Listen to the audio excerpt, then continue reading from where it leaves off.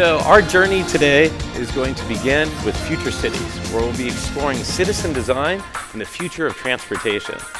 Then we're going to go on to bioengineering and precision medicine.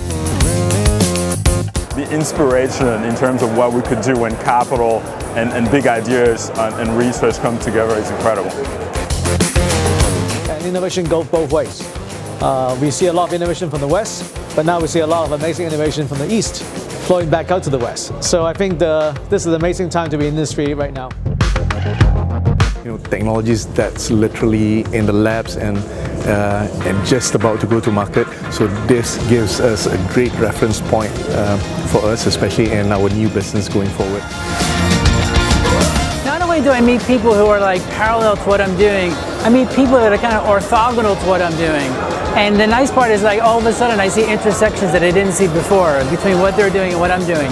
And never would have figured those things out without coming here. So I really enjoy the fact that I can meet people who are very different than what I'm doing, and somewhere out there I find intersections again between what I'm doing and what they're doing.